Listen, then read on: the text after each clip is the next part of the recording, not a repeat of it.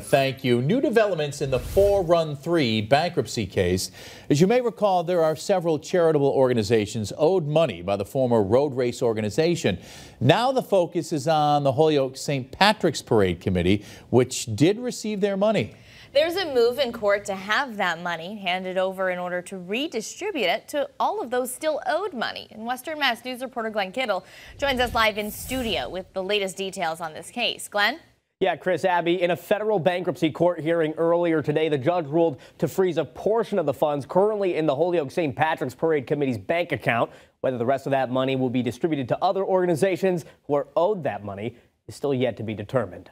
The 413 bankruptcy case continues in federal bankruptcy court. A trustee representing charities owed money by the former road race organizer is asking for more than $176,000 413 paid to the Holyoke St. Patrick's Parade Committee be handed over to pay out the money now closed 413 owes area charities. A hearing on Wednesday aimed to freeze the total amount of money paid to the St. Patrick's Parade Committee, but the judge ruled to only freeze a portion of the funds, roughly $31,000, that 413 obtained from a bank loan used to help pay what they owed to the committee, ensuring that money could be used to pay the charities if the judge ultimately rules in their favor. Leading up to Wednesday's case, text messages shown in court filings obtained by Western Mass News between former 413 owner Tim Murphy and parade committee member Brian Donahue paint a picture of Murphy's struggles to pay the parade committee this past spring. On April 2nd, Donahue texting Murphy, "I didn't sleep a whole lot last night. Feels like you stole this money." On April 4th, Donahue texting, "I just had another $16K in invoices sent to the treasurers this morning. I really need this check." Murphy replying, "I know. I'm trying to get it as quickly as possible." Court filings show 413 had to receive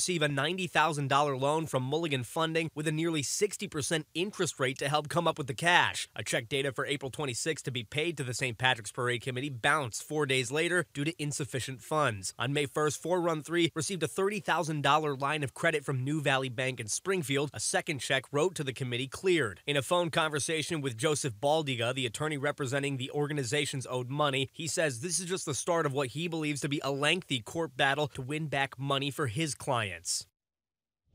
The next hearing for this case is scheduled for November 7th. We'll continue to bring you the latest updates on this case as new information enters our newsroom. But for right now, reporting live in the studio, Glenn Kittle for Western Mass News.